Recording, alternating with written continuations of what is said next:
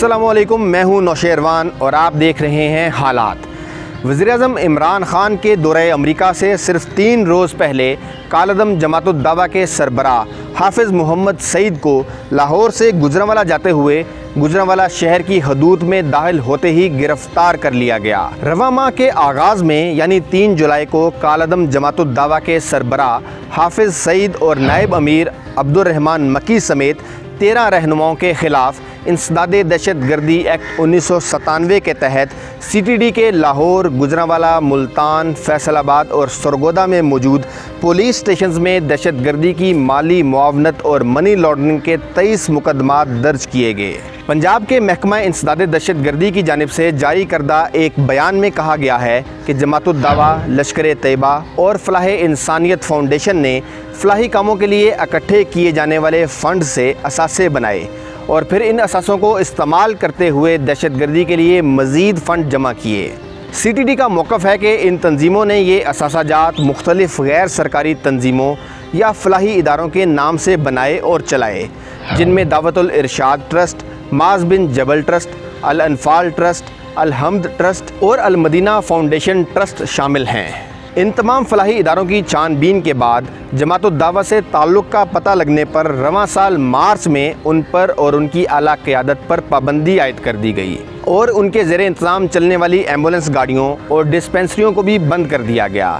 جبکہ اس سے قبل اس جماعت اور اس کے سربراہ حافظ سعید کے حوالے سے عالمی سطح پر پاکستان کا موقف رہا ہے کہ ان کے خلاف پاکستان کی عدالتوں میں کوئی مقدمات نہیں یا ان کے دہشت گردی میں ملوث ہونے کے ثبوت موجود نہیں۔ یاد رہے کہ 15 جولائی کو لاہور کی انسداد دہشت گردی عدالت نے جماعت الدعوۃ کے سربراہ اور دیگر 3 رہنماؤں پر ایک مدرسے کی زمین غیر قانونی طور پر استعمال کرنے کے مقدمے میں ضمانت قبل از گرفتاری منظور کی تھی۔ اس ہی دن لاہور ہائی کورٹ کے ڈویژن بینچ نے مقدمات کے خاتمے سے متعلق حافظ سعید اور ان کے 7 ساتھیوں محمد ایوب شیخ، ظفر اقبال، سید لقمان علی شاہ، حافظ عبدالرحمن مکی، عبدالسلام، عبدالغفار اور عبدالقدوس شاہد کی درخواست پر وفاقی اور صوبائی حکومت، وزارت داخلہ اور CTD سے جواب طلب کر لیا۔ درخواست میں لاہور ہائی کورٹ کے 2003 کے ایک فیصلے کی مثال بھی دی گئی، جس میں کہا گیا تھا کہ حافظ سعید نے 24 دسمبر 2001 کو لشکر طیبہ سے علیحدگی اختیار کر لی تھی، جبکہ تنظیم پر پابندی 14 جنوری 2002 کو عائد کی گئی تھی۔ حافظ سعید کو ماضی میں بھی کئی مرتبہ مختلف دورانیوں کے لیے ان کے گھر پر نظر بند کیا گیا۔ سن 2017 میں FATF کی جانب سے بلیک لسٹ ہونے سے بچنے کے لیے 31 جنوری کو انہیں لاہور کے جوہر ٹاؤن میں واقع گھر میں نظر بند کیا گیا تھا